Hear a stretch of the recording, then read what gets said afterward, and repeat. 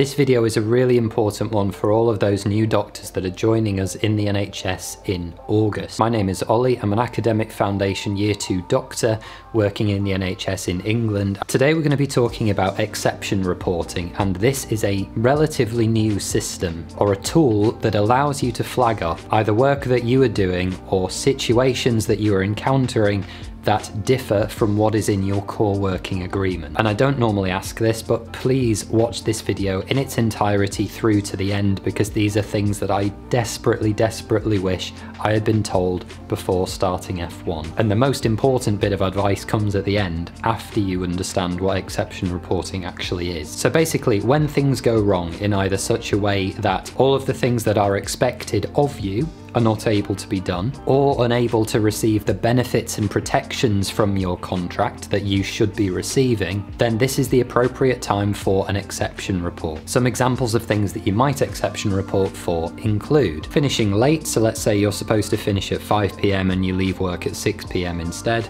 Not able to attend teaching if you've got scheduled teaching at 1 PM on a Wednesday, but you're not able to attend it because the ward is too busy, or there is an unwell patient that you need to attend to. Or another example might be missed breaks. You are not able to take breaks safely, or your breaks are continuously interrupted such that you are not able to actually achieve your break period. So that's the first bit. The first part of the challenge is obviously knowing that you can exception report. There is a thing that exists as part of your contract designed to help you out in these situations. But, and perhaps more crucially, why is this important? Why do we bother? What does it actually achieve? And there are two really important answers to this. The first is that exception reporting is evidence that something is going not quite right in the department, and evidence of the thing that is going wrong. So let's say you are not able to take your breaks. A body of evidence, or a paper trail, as you would sometimes call it, is built up over days, weeks and months, showing that these doctors are not able to take their break. This is evidence that all of you, and ideally people outside of the system, can look to and point at and go,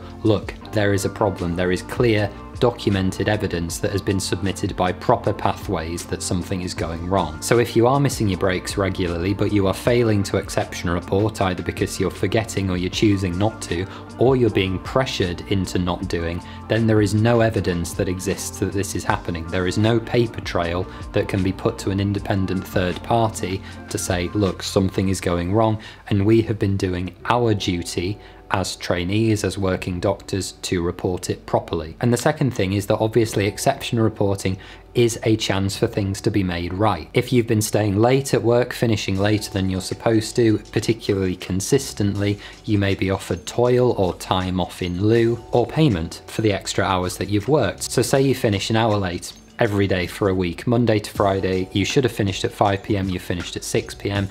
Ideally, what would happen is you exception report, and you would be offered more typically 5 hours back in lieu that you could take at a time when is suitable to take, or payment for 5 hours at your standard FY1 rate. And it's worth noting that with those cases, what ultimately happens is usually at the discretion of your clinical supervisor. So you could express a preference, I would prefer to be paid, or I would prefer time back in lieu, but this isn't up to you, this is up to your line manager, basically. So the next question is, how do I exception report? And that's a really important question, well done for asking. There is no standard way of doing this within the NHS. It is simply up to each trust and each employer to provide their doctors a way of doing that. Two of the really common examples include DRS4 and Allocate. These are just common systems that are in use. It doesn't really matter what the specifics are, but there has to be a way for all trainees to do this. That is what is incumbent on the trust. And whatever the portal or the system, whatever your trust chooses to do,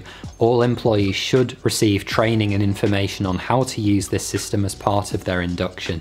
If you do not receive this training or information, then chase up, because you are owed. And also, again, really importantly, I know I'm saying really importantly a lot, but this video is really important, you must submit an exception report as soon after the incident in question as is possible, ideally within 7 days, within a maximum of 14, but it needs to be within that 7 days if you want payment as a solution to your problem. And then the final thing to understand is that an exception report of any description will result in a review by your clinical supervisor, your line manager. Your clinical supervisor being the consultant or specialist doctor that is responsible for you as a foundation doctor and as a trainee, as well as the guardian of safe working, who is another named senior doctor that is independent of your department and training program, like a third-party advocate that oversees all of these complaints and reports. Now, this can make some people feel a bit intimidated because your boss will find out when you put in exception reports, because whatever solution is offered, it has to be approved by your line manager. Generally speaking, people don't want to be seen as inconveniences, as rocking the boat, or as trainees in trouble. They don't want to be seen to be causing problems or look like they're struggling. This intimidation and scariness can create imbalances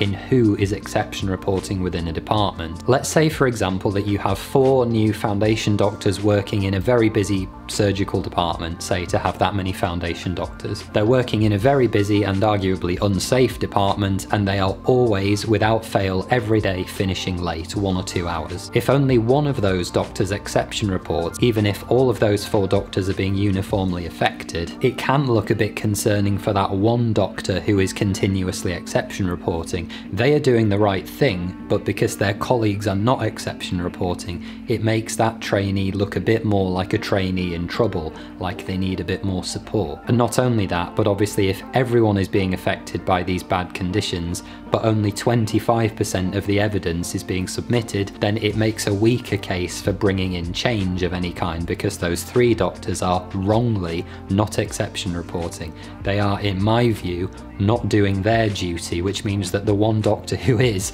doing their duty to try and get change is unfairly penalised. So to summarise, not only do you need to do it for yourself to ensure that either you're getting the appropriate hours back or getting paid, but you owe it to your colleagues as well, because if your colleagues are doing it correctly and you're not, then it can have difficult consequences for your colleagues as well. You need to operate as a team in bad situations like this. Discuss it with each other first and decide uniformly what you're going to do. And of course, to round things off, it takes a long time to get change by building up this body of evidence. So even if you, as say the 4 collective of you, decide that you're not going to exception report for whatever reason, if you don't, it keeps things bad for the next rotation of doctors that come in after you. So it's not just you that you need to look after, it's not just your colleagues in the team that you need to look after, it's the doctors that come next that have no knowledge of the bad situation that is coming, that you actually have a duty to look after,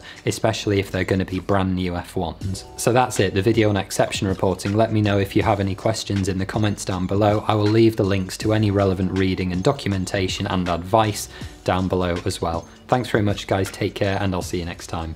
Bye bye.